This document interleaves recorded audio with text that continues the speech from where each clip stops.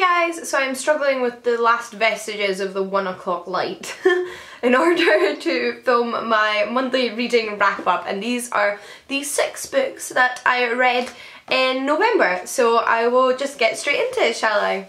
I have 3 physical books here to show you, so I'll start with those, and this is actually the first book I did read this month, and it is There Once Lived a Woman Who Tried to Kill Her Neighbour's Baby, Scary Fairy Tales by Ludmila Petrushkaya. Looks like that. This is a Penguin modern classic, really gorgeous, and there's actually 3 books in this series, all collections of short stories by the same author published in this style by Penguin Modern Classics, and I do intend on getting the other 2 because I really enjoyed this one. I gave it 4 out of 5 stars. I'm not sure if these are based on traditional fairy tales or Russian fairy tales I'm just not aware of. I didn't recognise a lot of fairy tales in there. I think they're new fairy tales, at least to me they were new fairy tales, and they are all set in the 1900s onwards. None of them are set in a kind of like medieval-esque setting, but they were amazing. They were very dark and they reminded me a lot of Roald Dahl's adult short stories, if you've read any of those, and I really think you'll enjoy this if you enjoyed those. Just really enjoyed this book. There was just some like real wowzers in here. A couple I was less keen on. Honestly, I think this book is encroaching on a 4.5 stars for me. Really enjoyed it. I then have 2 books of poetry here. Both are very short, and the first is Don Patterson's 40 Sonnets. I really like Don Patterson. He is one of my favourite poets. He's a Scottish poet. This is the latest release of his poetry. This one started off a little bit slow for me. The first couple of poems I was a bit like, oh, is this what I'm getting? Because I know I like Don Patterson, so I was a little bit disappointed. But after the first few poems, I fell in love, especially the second half of this collection were just beautiful. They were very emotive and just really struck a chord with me, and I really enjoyed them. A lot of these poems deal with everyday life or have political themes in them, and they were just fantastic. Really enjoyed this and would highly recommend Don Patterson as a poet. Now the next is more of a selection of performance poems written by the poet Benjamin Zephaniah, and this is his little book of vegan poems, and this is just a tiny little book. And like I said, he's a performance poet. His and Don Patterson's poetry have quite different styles.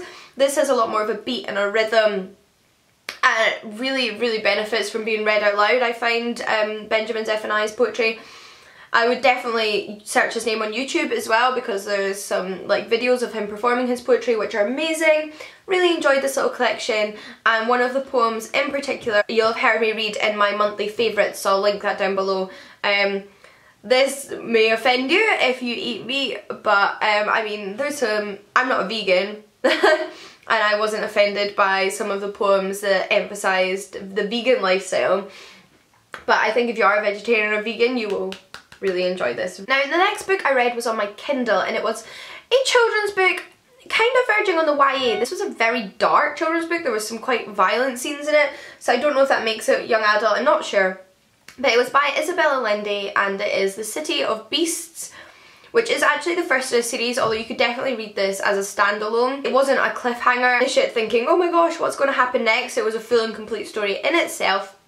Although I might still check out the next books in the series. It basically follows a young boy called Alexander, whose mother is sick, and he has to go and live with his grandmother. Now his grandmother is a journalist, a travel journalist, and quite an eccentric woman, and she takes Alex to the Amazon in search of a strange beast that there's been reported sightings of, and they get into a lot of danger, and there's lots of political intrigue and interactions with native people of the Amazon. It just deals with some very heavy themes, but at the same time it's just an incredibly imaginative, magic realism children's book with some really beautiful scenes in there, just some imagery and worlds that Isabel Allende has created, which really blew me away, and I know I would have adored this book when I was younger, and I did enjoy it now, so I would recommend it. Now the next book I've already filmed a review of, so that will be up in a couple of days, and it is Big Magic by Elizabeth Gilbert. Now this I listened to an audiobook. I downloaded it from Audible, and it was read by the author herself, which I think was really nice. I really like when audiobooks are read by the author, especially when it's like this book, which is this kind of non-fiction biography style. It's basically about embracing inspiration and finding your inspiration as a writer and a creative person, and I enjoyed some of it.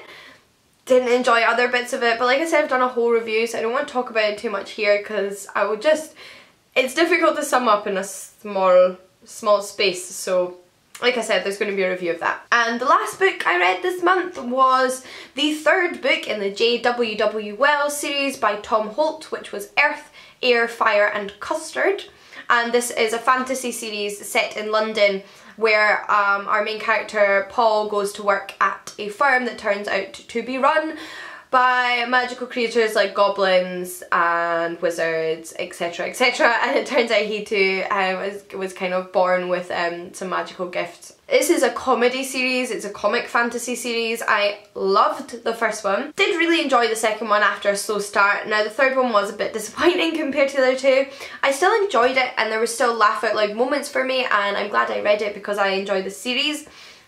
So it was really good to read what was basically the conclusion of Paul's story. But the plot of this one was all over the place. Like, it was a mess, the plot. So yeah, definitely disappointing as the series goes. Wouldn't say I didn't enjoy it, but if this had been the first one, I would never have continued on with the series. But it doesn't change my opinion on the first in the series, The Portable Door, which was one of my favourite books this year. But that's it. That's everything I read this month. I'm gonna go before it's pitch black in here, and I hope you enjoyed this video. Until tomorrow, guys. Bye!